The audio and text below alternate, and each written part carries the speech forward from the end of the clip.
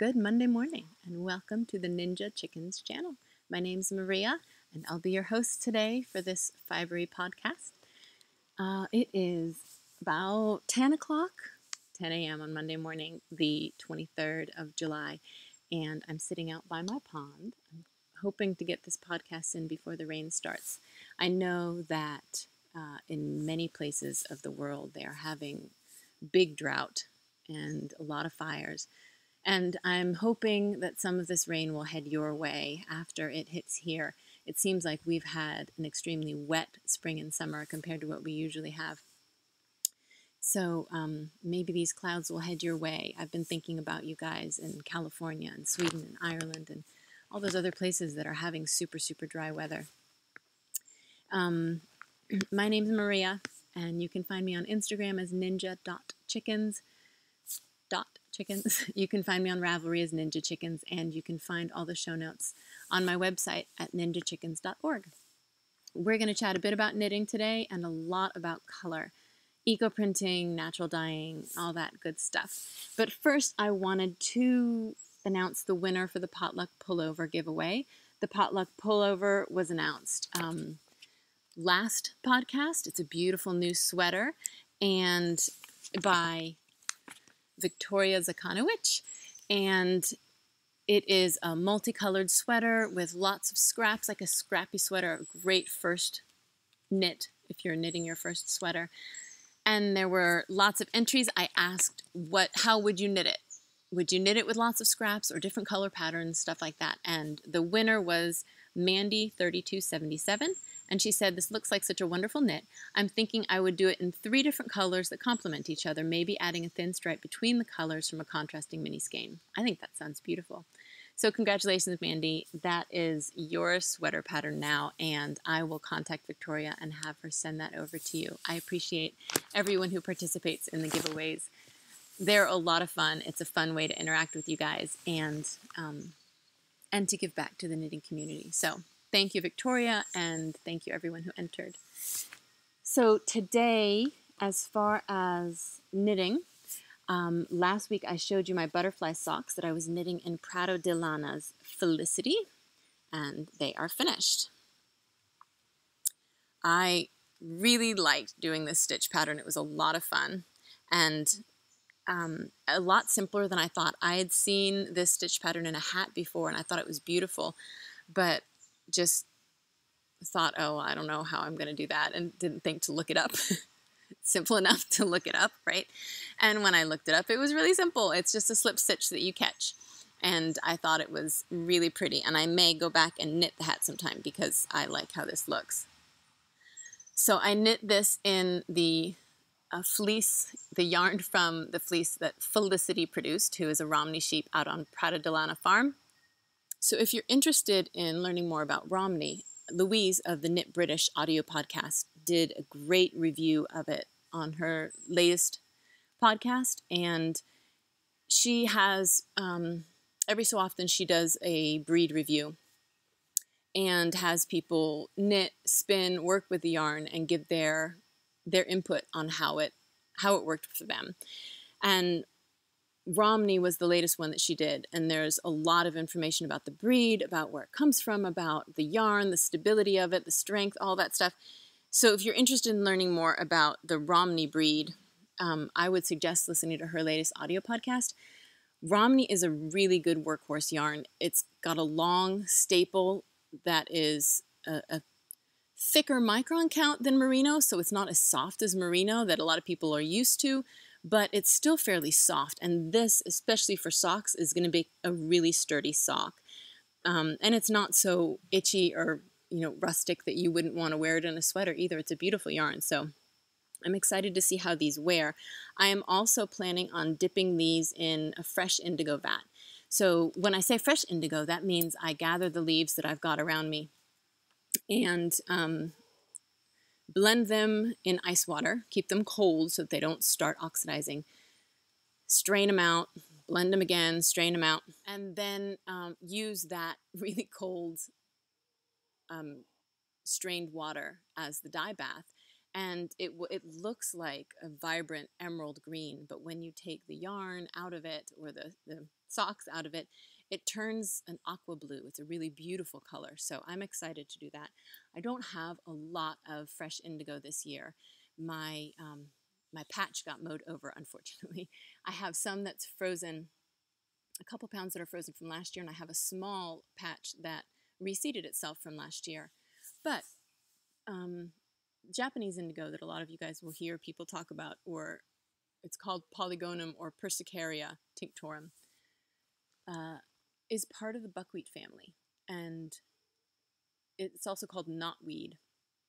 There is a species of Polygonum or buckwheat that grows rampantly in my yard. It's all over the place, and it's just like a little grass and looks very similar to the indigo that I grow for dye material. The research that I have done shows that most of that knotweed family has a small amount of the chemical in it to produce the blue. It's just that the Japanese indigo has more.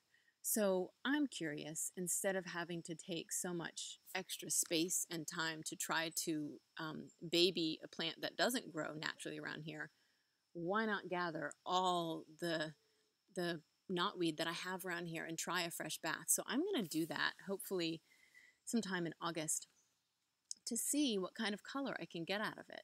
Because wouldn't that be cool if I could get blue, even if it was just a little bit, a light blue, out of some of the plants that already grow here? So I took a little video of it so I could show you the two plants that are in the yard, and I'll show you that right now. So this is a patch of indigo that reseeded itself in my yard. And here is one flowering.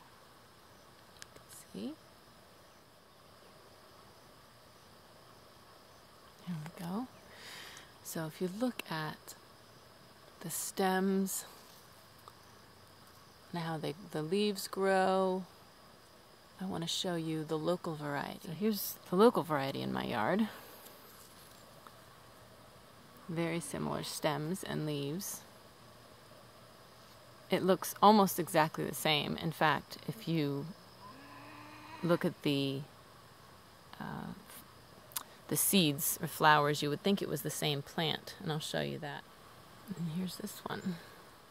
They look exactly the same to me. So this is another member of the Polygonum family, or the buckwheat family. And indigo, the kind that I grow, is Polygonum tinctorum or Persicaria tinctorum. They're the same thing, they just have two different names. Some people call it Japanese indigo. And it looks just like this. Supposedly, this has some of the blue pigment in it also. So I figure since it's all over the yard, why not try it and see if I can get a little out of it, because it grows so easily around here. So that was my one finished object, and I have just one work in progress right now. I know I mentioned working on a sock pattern a few episodes ago, and Mars of Hey Brown Berry and Dynamics Yarn and I have been looking for the right sock yarn for months. We were having a really hard time finding a sturdy sock yarn that didn't have nylon or was superwash. And we ended up finding a really beautiful yarn that came from the UK that's a 100% Corriedale, that's a high twist Corriedale. And Corriedale is known for being a soft but sturdy yarn. And this specifically is supposed to be a good sock yarn. So she got that and she dyed some up, and I've started knitting the pattern in that yarn. And I'm loving it so far.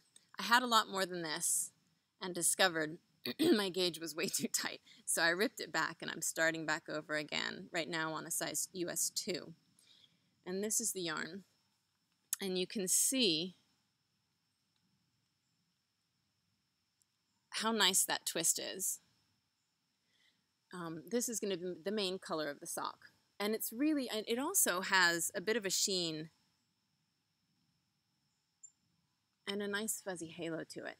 What I've found from high twist yarns is that once you've knit them and soaked them, they really plump up because all that fiber's been twisted tightly into it, and when it relaxes a little bit after it's been knit, it plumps and makes a really beautiful piece. So I'm excited to see how this plumps up when it's after it's been blocked. I'm probably going to have the first sock done. The pattern is pretty much written. I just want to go through it one more time and make sure that it all makes sense. And I'll probably have it done in the next couple of days. So if anyone is interested in test knitting, I don't think I have. I don't have the other sock that I finished. It's a colorwork sock with one main color and 4 alternate colors. And if anyone's interested in test knitting, it'll be a fairly long test knit because I won't be able to publish it before I go on my next trip. But I'm looking for testers. Just let me know. Mars does have some kits dyed up, so you can do it in the same colors as I did if you're interested. I will post official details on Instagram as soon as I'm done, but feel free to shoot me an email or leave me a note if you're interested. So that's my only work in progress right now, and that's all I really want to knit on. I want to finish it and see how it looks because this yarn it's really nice to knit with. It feels in a good way like a superwash yarn. Sometimes superwash to me feels too slippery, like it doesn't, it slides through your fingers too much. This has a nice soft feel to it, but still a good grippy texture, if that makes sense. It's not a rustic yarn by any means. It's very soft, but it still feels like wool. So yeah, and I'm excited to see how these wear also because Corriedale is supposed to be a really nice one for socks. So non-superwash, high twist, and that's my only work in progress. Speaking of non-superwash, high twist though, I went up to Ecoview Fiber Mill this past Friday. We have been working on a collaboration together, and it's not all completely done yet, but I did want to show you some of what we've been working on. They have a new line of yarns coming out. So Ecoview, if you guys don't know, is the mill local to me, and they are a LED certified sustainable mill. They run off of solar power. They have a fair living wage. Like it's the best business model you can imagine. It's really, really good, giving back to the community and the people who work there. And they are interested in sustainable yarns. They do natural dyeing, all kinds of stuff. So they are started a new line of yarns that's going to be made from all American merino, and asked me if I was interested in a sock yarn like that, and I said absolutely. So they skeined up 2 types for me. One is 100% merino, which is this one. It's 100% American merino with a high twist. And it's really beautiful. It's got a nice sheen to it. It's soft. The twist is great. And it plumps up beautifully when it's been knit. And then the other one is 70% merino and 30% tencel. So again, a nice twist to it. And the tencel is made out of eucalyptus fiber. So it gives it a strength, just like nylon would, but it's made out of a sustainable product. And the reason why, if I haven't explained it before, the reason why I'm excited about the high twist is because the more tightly twisted a yarn is, the sturdier it will be. So if you think of a single ply, it's easy to kind of just pull that apart. If you think of something that's got 6 plies in it and is twisted up tightly, that's going to hold things together well. So this is a 3-ply yarn that's tightly twisted. So the fibers are held in place and don't pull apart as easily. And that's important when you're wearing your socks because you're rubbing the ground and rubbing your heels on your shoes, wearing the sock down more quickly. It's not as big a deal if you're using it in a shawl that just drapes on your shoulders when you wear it. But if you're wearing a sock that's going to rub down in your shoes or on the floor, then this is going to last longer. So I'm really excited about these. Right now, they're making them into sock blanks for me so that I can see how these dye up and potentially have a sock blank with an all-American merino, tencel, sustainable strength, and good solid sock yarn. So I'm super excited about that. More will be coming out about that in the next couple of months, but keep your eyes open because I think they're going to be gorgeous. So these past couple of weeks have been really busy for me because I've been doing a lot of eco printing. I'm going to be heading back up to Maine for the Wool Scouts retreat in early mid August. And if you don't know about that retreat, you have to look up Wool Scouts retreat. It is an amazing retreat for knitters who also like other crafty and adventurous things. It is up in the Northwoods of Maine. It's only accessible by a float plane, so you get into Bangor, Maine, and then take a float plane for about a 40-minute ride out over the mountains. You see it go from city to nothing but wilderness and land on a lake where there's a camp. The camp is absolutely beautiful. Beautiful cabins and gardens, and there's fly fishing, and there's canoes, and the food is amazing. And you spend your time out there learning about all the things wild and woolly. Mary Jane Mucklestone is going to be doing some classes. I'm going to be doing some eco printing. There will be flint and steel fire starting, fly fishing, hiking, all kinds of stuff. If you're interested in a retreat and you have some time, I think there's a space or two available, and it's fabulous. So I'm going to be gone for a little bit and completely off the grid because there's no cell signal, there's no Wi-Fi. I mean, they have emergency contact if you need to get in touch with someone. But basically, you are off the grid. You are unplugged for a while, and it feels really amazing. So I've been printing up a bunch of stuff, knowing that I'm going to be gone. And then I have 2 classes coming up in September. I'm going to be doing one on September 23rd, which is the first day of fall, at the Lady Luck Flower Farm, which is not far from here. They have amazing gardens, and we're going to pick our flowers and learn about eco printing.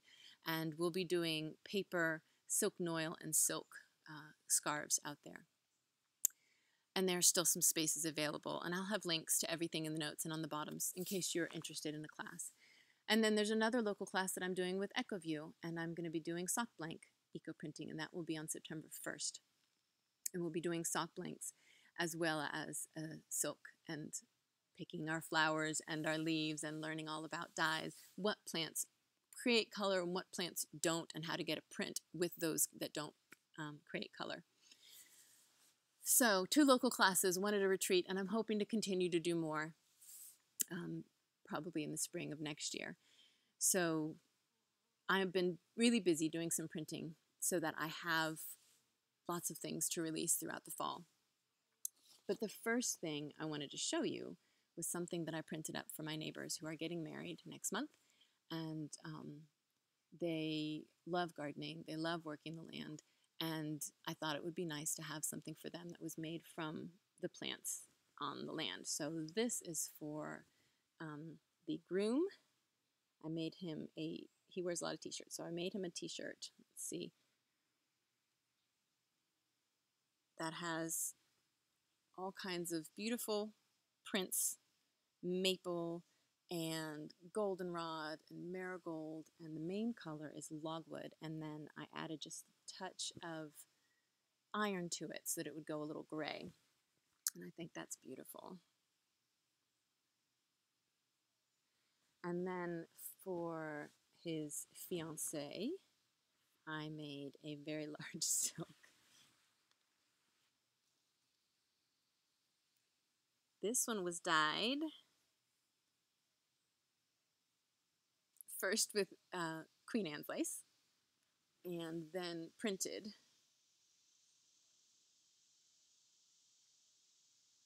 And I don't, they may not want to wear these at the wedding, but I thought they actually go nicely together, these 2 colors. And hopefully that'll be something nice for them to take with them. They're actually going to be moving out in a couple of months. They've lived on our land for, gosh, almost 4 years now, I think. And so I thought it would be nice to have these to go with them. I did one other. I wasn't sure if the Queen Anne's lace, I'd not printed with that before, but we have so much of it around our yard. I thought I would give it a try. It made a beautiful yellow and ended up being a really pretty silk, but I wasn't sure how it would turn out, so I did a second one just in case. And this one is cochineal as the main color, and then maple and black walnut, and eucalyptus and lots of other colors in the back or as a print. So we had a vote in the house and everybody liked the yellow one. So we're going with that. I also did a lot of sock blanks, and there's going to be lots of different colors. I'm trying to use as much as I can from the yard while it's summertime because it won't be here all year. And so I did a lot with Queen Anne's lace, and that's this one. And then it has a madder with it also. And I really love how that turned out. So these are all going to be in the release, not all of them. Some of these will be in the release next weekend, July 29th at 1 p.m. Eastern Standard Time. I'll have them up in the Etsy store. I'm also stockpiling a bunch for the big release in October for the Not Everybody Goes to Rhinebeck Festival, virtual festival, so that people who don't go to Rhinebeck can also enjoy a fun weekend that's going to be a bunch of vendors, having releases, but also I think we're having some virtual knit nights. And since apple cider donuts are such a big deal at Rhinebeck, I made an apple cider donut tea recipe. And it's delicious. I've already tried it. So I'll put that recipe out in the podcast and on my website probably in September when I get back from Wool Scouts. That way you have time to gather the things if you want to have apple cider donut tea during the weekend, during the Rhinebeck weekend. But here's some other things. This one is logwood. No, I'm sorry, this is avocado. Avocado with eucalyptus and butterfly pea flower. This one is madder with fern and agrimony. Look at that. Isn't that pretty? So fern is one that does not put out much color, but you can still make a print with it if you make it the resist. And I love the orange that turned out with the madder. This one is also madder, so you can see the difference. This one is also madder, but it was on top of butterfly pea flower. So if you look at the back of it, you see that kind of bluey green, and then the madder was on the top. And that's another one with fern. And then I do some that I know everybody always likes. The indigo, Saxon indigo with eucalyptus. This is a very light hint of blue on it with the eucalyptus. Aren't those pretty? And these are all on my 100% wool base. It's a non-superwash yarn. And I've made a sweater and I've made some socks out of it, and they're holding up really well. Of course, you're going to want to hand wash them and treat them gently as you would any hand knit socks, but they're doing really well. So, yes, I think, here's one more. I think this one I'm keeping. This one was a logwood background, but I just love how this one printed up. Oh my goodness, I'm showing you the wrong side. It's even prettier on the right side.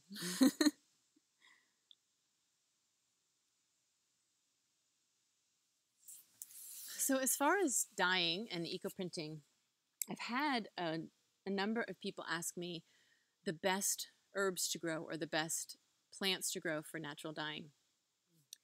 And there are two answers to that. The first one is if you actually want to physically grow something. I think marigold is a really nice one to start with. And I'm not talking about pot marigold or calendula, which is still a good dye plant. But I find one that's even easier to grow and produces a lot of color is the Tagetes species of marigold.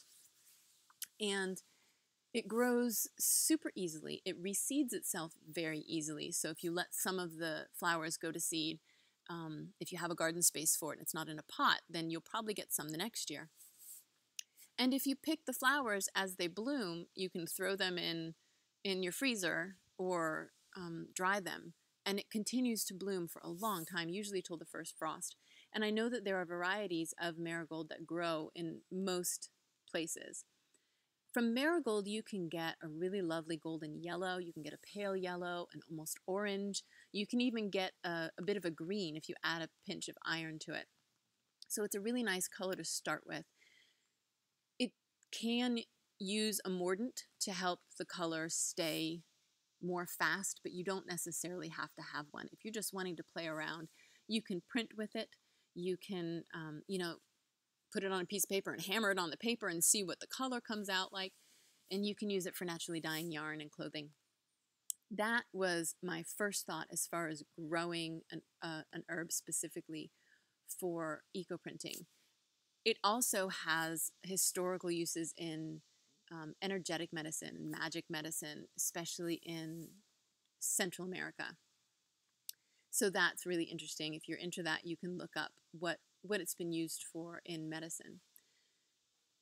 The second thing I would encourage you guys to do if you're interested in using color is to look at what's around you, because there are so many plants out there that create color. Not all of them are going to be color fast. Not all of them are going to stay through many washes and many, being out in the sun and stuff like that. But if you're just starting with using natural color, there's nothing wrong with starting with what's around you, because you don't have to grow indigo or madder or weld or those traditional dye colors to be able to start eco-printing. In fact, or to be able to start natural dyeing. A really fun way to do it this time of year is solar dyeing, which is where you put your yarn or your fabric in a mason jar and put your plant material in there with it, with some water, cover it up, put it out in the sun, and let it sit for a while. And that's a fun way to see what kind of color you can get out of something. And just to play with it, and if you get some mini skeins of yarn that you're willing to play with and see what kind of color you get, and you're not going to be upset if it doesn't dye the right color, you could get a bunch of mini skeins out of one skein of yarn and do a bunch of trials. And if you live in an apartment and you have no greenery immediately around you, then I would advise you to ask, because people get really interested when you talk to them about getting color from plants. Some of the best maples that I get for printing, I get from a beautiful burgundy maple tree that is in the parking lot where I get my pet food. And I asked the woman who owns the store, do you mind if I pick a few leaves? And she said, absolutely not. And whenever I print something with them, she wants me to bring it to show her. And so I get those leaves from her. And a few years back when we were using lupine to dye yarn, purple lupine or lupin makes a really beautiful teal color. And there's a college near here that has a big field of lupine, and I called the college and got in touch with the man who manages the grounds, and he said, absolutely, that sounds like a lot of fun. So we went out there and harvested those. So you don't necessarily have to grow the plants in your yard, and if you don't have a yard, then go out and look, because even things in the sidewalks, like dandelion makes great color. Many of the things that people consider noxious weeds make nice color. So I would advise learning what's around you and playing with it. Maybe just get some silk noil or it's just like silk fabric, inexpensive silk fabric, and you can mordant it with alum, the same alum sulfate, the same way you would yarn, or even with soy milk or with tannins, and cut it into little squares and just do small amounts to see what colors you get, and take notes. And that way, if you find something you really love, you can repeat it. If you don't know how to identify the plants, then you can always get a good identification book. There are a lot out there specific to the regions that you live in. So definitely get yourself one of those. That way you can learn about the plants that are immediately around you and see what you have available. But if you want to grow one in a pot or in your garden, then I would start, if you've never done any dyeing before, I would start with marigold. It's an easy one to grow. It's harvested for a long period of time, all throughout the summer and into the fall, and it gives you a lot of color to play with. Oh, as far as dye books, I have a bunch. And I'll put a picture in to show you just some of the ones that I've got. But probably one of my favorites right now is called Wild Color by Jenny Dean. And the reason why I like it the most is because it does stuff like this. It has a picture of the plant and then a picture of what you get without a mordant, with alum, with iron, or with alum and iron. And it does that for every plant. So, hardy hibiscus, St. John's wort, the flowers and the tops. And there's a good write-up on how to grow it, how to harvest, and how to dye with it. So this is a nice one, especially as a good first dye book. There are many others out there, some of them even specific to the area where you live. If you're interested in getting into a lot more of the technical stuff about dyeing, then The Art and Craft of Natural Dyeing by J. Lyles is a really good one. This one has no pictures. It has a very small section of pictures in the middle, but it is all about, it's a lot more about the chemistry of the dyeing and how to create color and many different recipes. So that's another one that I recommend. The last thing I wanted to tell you guys about is the opening music that I have on my podcast. A lot of people have asked me about that in the past. It is a group called Rising Appalachia, and was started by two sisters who are amazing musicians, and they've been playing for years now and put out a lot of really good Appalachian and New Orleans style music. And I mention them now specifically because they're on tour doing, it's called Resilient Europe Tour. So they come around my area a lot, but they don't go over to Europe that much. So if they're a band that you're really interested in, if you like their music, I would look up Rising Appalachia. And they, I think, are starting touring next month in Europe. And maybe will be coming by you. They're a really fun group to watch. It's a group that you'll really get into just moving with the music and dancing, and they're very lively and put on a good show. So I think that's it for today. I hope it didn't feel too rushed. We're supposed to be getting more rain, more thunderstorms in just another hour. So I was trying to get outside before that started. And yeah, we've been getting thunderstorms pretty much every day. The kind that come in and just torrential. Actually, yesterday I was out in the hammock after 2 really busy weeks. Leaf actually told my husband and I that we had to go outside and lay in the hammocks. So he set up the hammocks for us, and we all came outside, and I knit for maybe 2 rows. And then I just got tired, and I don't usually take naps. I feel like, my day is disappearing if I take a nap. Sorry, somebody just laid an egg. But I laid down in the hammock, and I pulled the hammock closed over me because the sky was bright. It was sunny yesterday morning. I pulled the hammock over me, and I was like, I'm just going to close my eyes for a minute. And my hammock had all my knitting stuff and everything in it. And my husband and son were sitting in the other hammock chatting. And then I woke up to this very loud noise. Super loud. And I was like, what is going on? I thought some machine was outside the hammock or something. Threw the hammock open. The sky is black, and no one else is around. My husband and son had gone inside. They left all their stuff in the hammock. Leaf, my son, had all books and stuffed animals and all that stuff out in the hammock. So I look at the sky, and then I look to my left where I hear the sound coming from, and there's a sheet of rain heading my way. You can't, like in some places where it's super flat, like in Florida, you can see the rain coming at you when it comes. You can't usually around here, except when it comes from that corner over there, and you can hear it coming over the mountain. And I looked, and it's just heading towards me, and I was like, ah! Of course, I just woke up, so I'd been in the middle of a dream. Felt like I was in some kind of crazy world, grabbed all my stuff, grabbed both the hammocks, and I start running into the house. And it's like right behind me. I'm running from this wall. It was like a movie scene.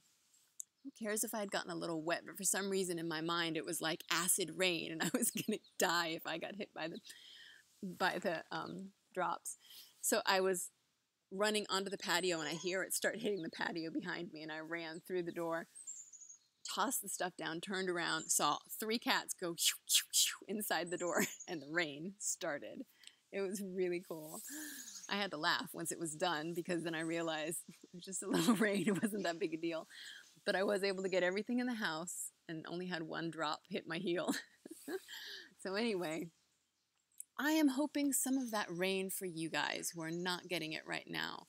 I'm going to have a talk with it this afternoon, see if I can send it your way, split some off to California, some over to Europe to give you guys some rain, and hopefully you will have some ease. I will probably see you before I head to Will Scouts. I'll podcast a little early, I guess, so that I can say hello before I head out, and then I'll be gone for a couple of weeks. I hope you guys have a great last few weeks of July and beginning of August, and I'll chat with you soon.